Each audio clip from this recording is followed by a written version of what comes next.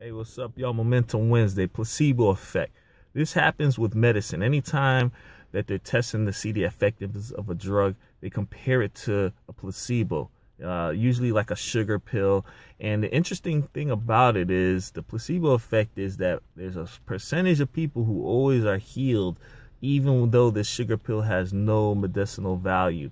So you could have terminal cancer, but just because you believe that this pill can heal you, they are healed.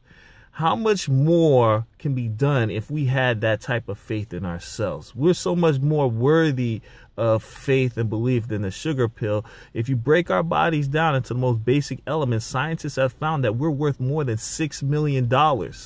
Have faith in something that is real, your talents, your abilities, your ideas, your destiny, that you will be able to accomplish more and do things that you never thought was possible by just planting that seed of faith.